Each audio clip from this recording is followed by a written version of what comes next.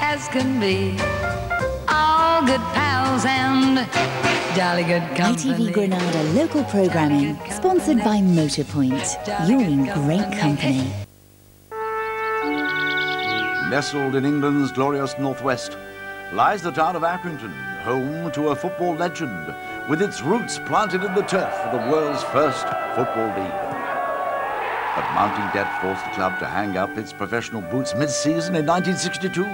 However, it remains emblazoned in the nation's memory, partly thanks to an 80s milk ad. Accrington Stanley, who are they? Exactly. The club's renaissance came in 2006, when they emerged from the lower league obscurity to rejoin professional football in Coca-Cola League 2. It's an absolute farce. Bollocks. Spend some money on grass seeds and put the manager in the cage. As the smallest and poorest club in the league, mere survival is a tall order for football minnows Accrington Stanley. Whatever the score, when you're a Stanley fan, you are victorious. The club is run on a shoestring, surviving week to week on a wing and a prayer. Fucking hell, who are these? Behind the scenes, a whole cast of seasoned professionals keeps the magic alive. You wouldn't pay half of them with washes, would you? But they all pull together for the lure and love of Accrington Stanley. I was at Preston North End before I come here, and you were just a number. Here, you're part of a family. I've had my belly full of this place. Saturday morning, and an early start for Mick Schultz, safety officer and all-round dog's body. I arrive in the morning at 9 o'clock and I start opening up, getting everything ready. I get the first aid equipment ready, open the changing rooms, and then I proceed all the way around the ground, opening turnstiles, putting the turnstile monitoring system on, do a sound check, and then I just general wait for the fans to arrive, and hopefully the day goes well and 10 to 5 comes and we've got 3 points. I've got about 4 titles, I think. I'm safety officer on match days. During the week I do the lottery manager.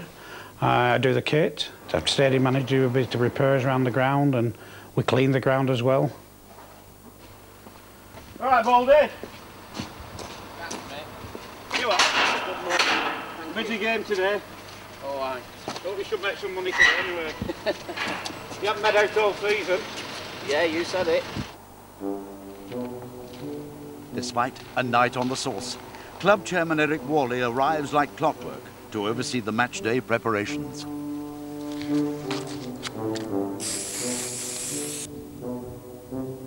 A little bit delicate after a sportsman's dinner last night, but obviously looking forward to the game.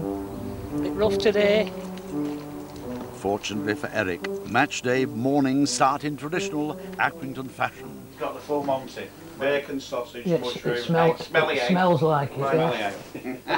He texted me before, he said he don't want the full Monty now. Not satisfied. You tell Mrs. that you don't have anything. I don't know you two can eat that stuff, you mean? Bill will be coming in. He was legless last night. Does that mean I've got to give him an early morning call to get him up? Well, I'll be surprised if he's here. Aha, there's more than bacon butties to wash down. Match day means wash day. Rain or shine, home or away. Mick shoulders a heavy load.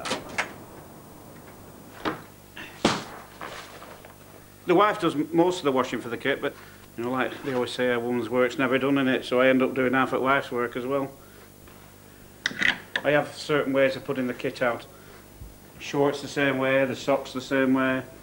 I think every football team has the superstitions. I have the way I put the kit out.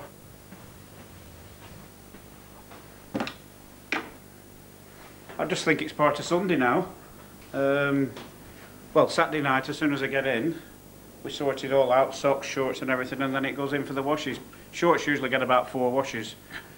They're that hard to get clean. Yeah, we're up to 33 now at the moment, squad numbers. All for the love of Accrington Stanley. It's a family here, everybody looks after everybody else. If I can't manage, somebody else will come and help me. You know, we don't say it's not my job. You do any job. If there's a brush there, you sweep up. But it's put up or shut up when it comes to dealing with the chairman. Hey, came with that steward on Jeff's gate. I went and saw him about it, yeah. He said, I'll stop them all coming in. And then Jeff said to me, it's all right, John, they can come in. Well, does Jeff pay you wages? I didn't know it had happened until he came through. Fucking hell. It's 365 days a year. It doesn't finish at the end of the season. The thing is, we all rally around together. which is very rare any of us who are off sick. At the end of the day, the club's biggest headache is to keep the fans flowing through the gates. Home performances have been poor, and attendances have dwindled to around 1,200 northern souls. You know, the local sides, one's in Plymouth and the other one play tomorrow. So there's no excuse for anybody wanting a football fix to come along, you know, and watch us, but it doesn't seem to be happening. Today, Stanley play host to Barnet, against whom they've never lost a game at home. How many balls are you nicking? Sherman will kill you. Hopes are high as Accrington's well-oiled machine kicks into action. Just check nobody's got a full beard when they come through turnstile on concession. I guess waiting for the big to shut the gates and everybody in.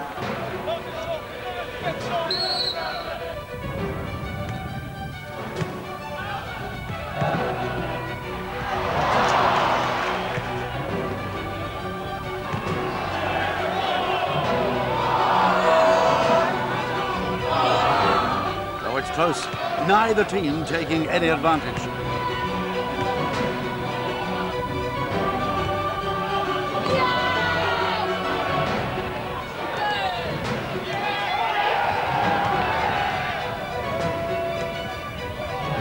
After Barnet bury a second goal, Ackie fans begin to drift away.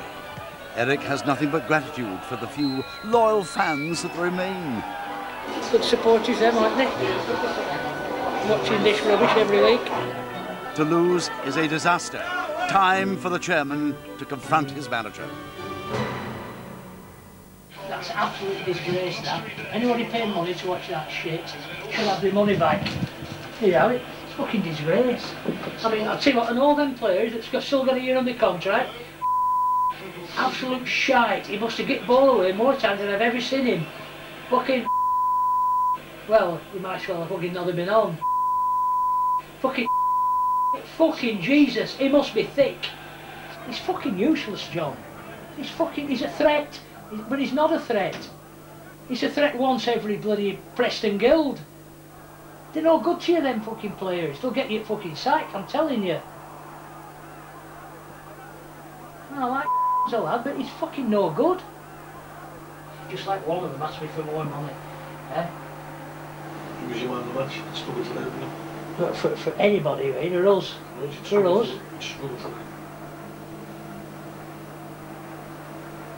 I couldn't bloody pin you one.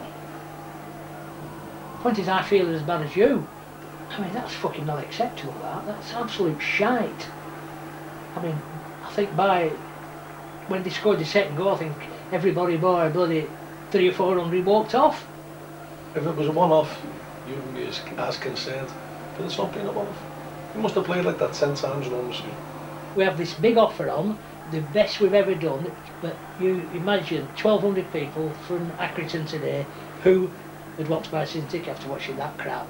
You know, I mean that's all right. 1,200, it's worst in league. But the point is, them same fans that came last week and saw us play shit then.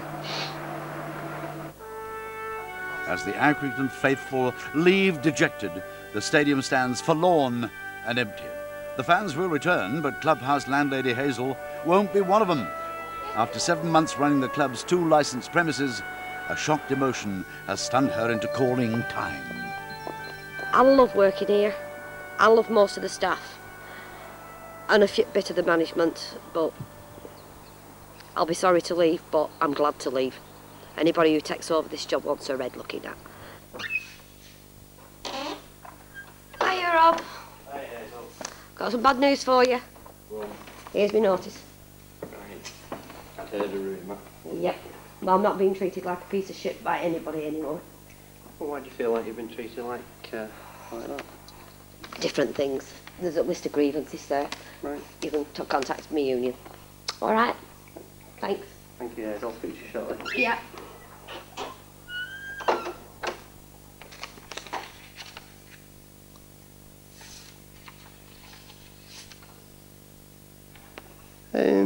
Bit disappointed really, to be honest, 'cause obviously we had problems with the Crown when she was looking after the Crown and the club, and perhaps it was a bit too much to ask her to do both, so we took the Crown off her.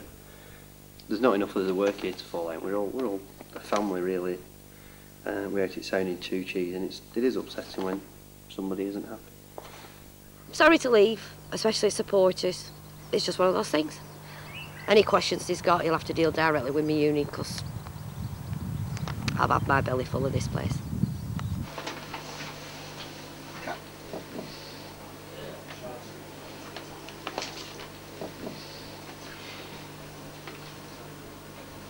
Thing is that every time she's come to us with a problem or a complaint, we try to do something about it, don't we? Even down to we had so many staff and we're losing 500 quid a week, which can't afford to. It's the same stuff as before. She don't want us to slag her off, because at the end of the day you can go on forever. You just end up in a slanging match, don't you? Let's just say it hasn't worked out and shake hands. Yeah, shake hands, just get kissed. But it's disappointing when we're not nasty people, are we? Not. Oh, well, speak for yourself. For landlady Hazel, leaving the Crown means losing a home too. A home she shared with a number of the club's younger players. I just feel sorry for anybody who moves in here. I thought they're going to like the furniture being destroyed, because that's what my furniture's been. Completely and utterly destroyed. If you look over here, they've used it as a chair. I thought people would have respect for other people's furniture, but I were wrong. So does Hazel have any advice for her successor? He's in for a rude awakening. He'll soon learn how tight Accrington Stanley are. Here we are again, happy as ITV Granada local programming, sponsored by Motorpoint. You're in great company. The champions of England and Europe take on the champions of Scotland. One massive game. It's what the Champions League is all about. It's Nakamura. Man United v Celtic on ITV1 and Arsenal on ITV4. The Champions League live, Tuesday from 6:30. Kicks for free on TV, mobile and online. No one gets anywhere in this business unless they're prepared to give 100%, 24/7. You are exceptionally talented. Just don't realise it. This is where I belong. Anything that makes me feel alive. A new series, Britannia High, Sunday 6:15, ITV1. Here we are again, happy as ITV Granada local programming, sponsored by Motorpoint. You're in great company. Accrington Stanley is the smallest club in the Football League and it's forever short of brass. Today is collection day for the club's own weekly lotto draw, a task befallen to job-juggling Mick Schultz. They pay £1 a week for 7 lucky numbers, and they're entered into a draw for £2,000 a week, right down to minor prizes of £5. And then once a year it's a £25,000 prize, which a lot of people say it's not about the money, they just do it because they want to give a pound at Stanley. It's an excellent fundraiser. It's 52 weeks a year for us, that's the biggest thing about it, which it's one of the only sources of the income that come into the club during the close season. We've got a game on tonight, 7 o'clock kick-off, so by the time I've opened and closed the ground tonight, it'll be gone 10 o'clock when I get home. I saw my wife off to work last night. She works nights as a carer, and I said I'll see you Tuesday. She accepts it as football, it's all part of loving the game. But there's a good thing about it, people are so friendly. You don't mind doing it. You do not mind doing it. Mick's lottery round brings in a few £1,000s every week. It's a vital lifeline. Good morning. Good morning. How are you? All right. Yeah, no problem. Is everybody in? Sorry? Everybody in the draw? No. Who's cancellations are unpaid? No, cancellation. Who's cancelled? Basically, you're losing members each week, so you've still got to be putting them on and on. So as you're losing them, you've got to be looking for new ones. Is it pay only £1? So that takes you down to 18 now? Yeah. Yeah, I'll tell you what we'll do a newspaper drop, huh? Yeah. In the papers. Right, I'll see you next week. Thank you. Thank you. See ya. Bye. Bye. The club is forever hatching new ways to market the team. General Manager Dave O'Neill has been looking for a plucky volunteer to provide a little extra help on the wing. He's found a reluctant volunteer in groundsman Gary Lewis to step into the shoes of club mascot Fraser the Eagle. That is an improvement, Gary. How's that? Is that okay? It's alright. Mate, is this somewhere scared? some evolution thing on your head, No, isn't there?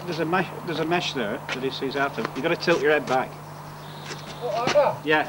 Why have you got to talk like that? Then you can see. You can't see where you're going now. Well, I'm not holding your hand.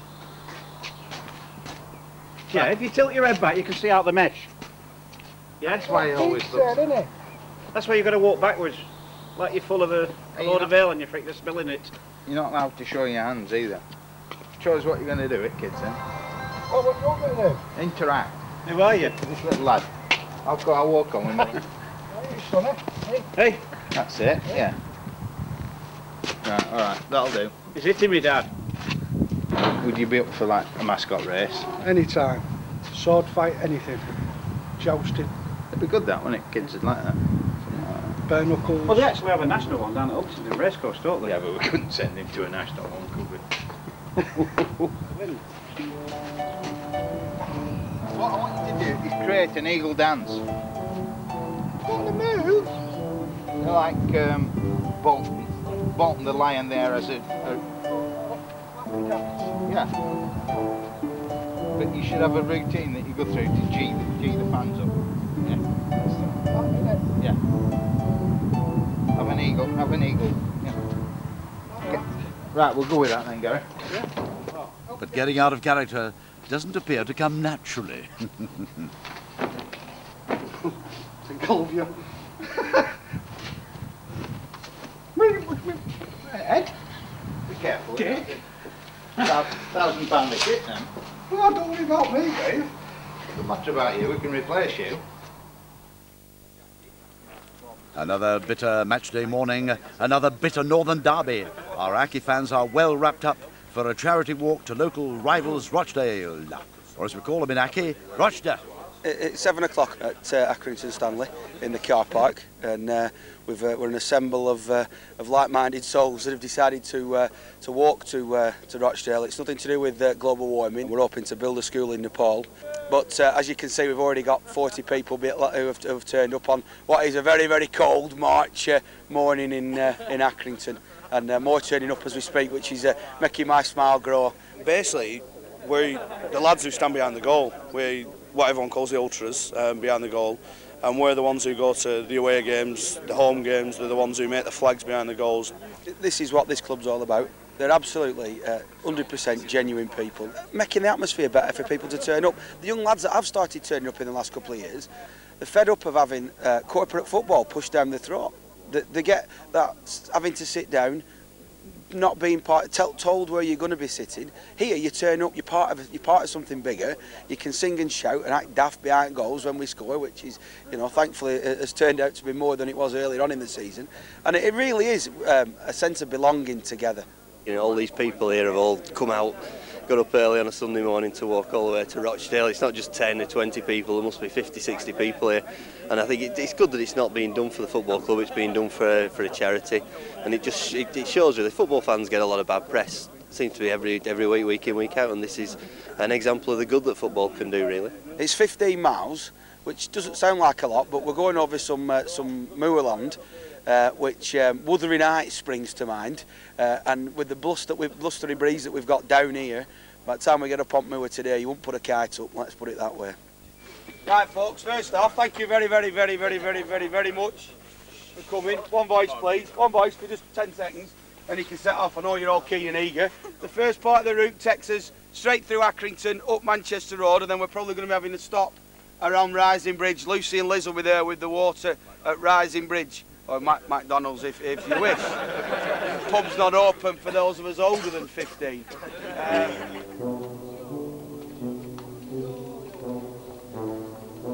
It's not just Saturday, it's everything in between. Here you turn up, you're part of something bigger, these people do anything for you, and if you ask them, they'll turn out. And the people here are the best football people in the whole of the world, not just the country, the world. Oh, to be in Lancashire, now that March is in the air. And whoever wakes in Lancashire sees some morning unaware.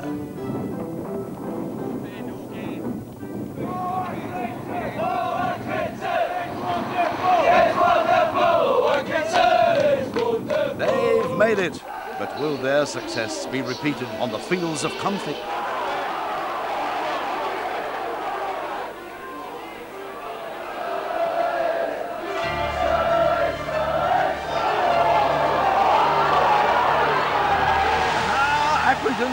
have stolen the lead. But Rochdale seemed to want it back.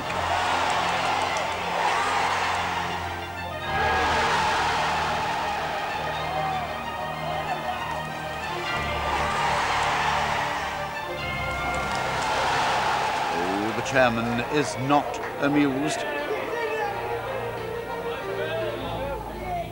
Well, defiant in defeat, it seems nothing can dampen the spirits of Aki's ultras.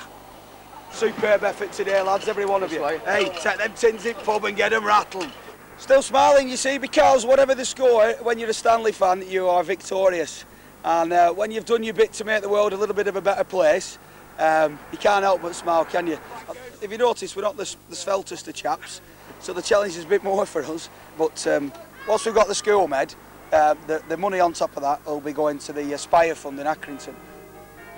There's a new addition to the Aki family, and in keeping with the spirit of the club, Chief Exec Rob Hayes has made his daughter Charlotte's christening an open invite.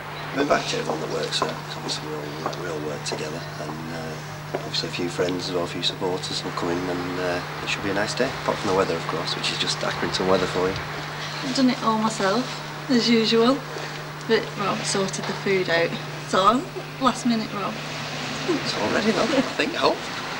Back at the Crown, today is proving more than a baptism of fire for new landlords Mo and partner Tracy.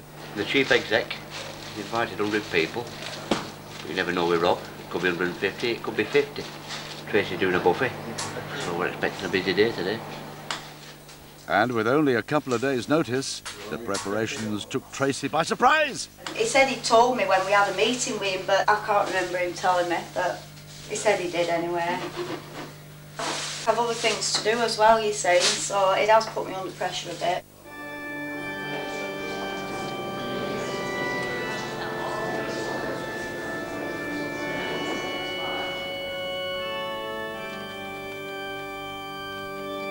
Good morning, a very warm welcome to Charlotte and her parents and godparents. I baptize you in the name of the Father, and of the Son. You'll have to take these crackers back. We'll be eating them till this time next year.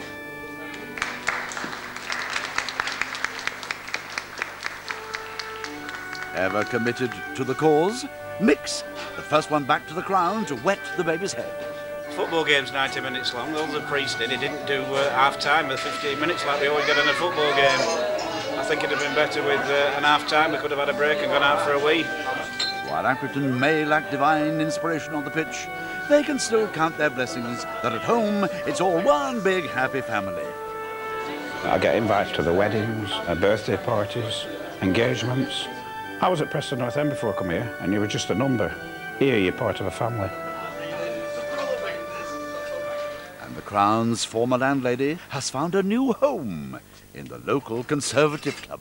I gave me notice in at Accrington Stanley on the 8th of April. Asked to leave the premises, which I did. Came down here, started working here that night and got given keys straight away. And I've been smiling ever since. I feel brilliant. And customers are so sweet, bless them. And they all love me to bits as well.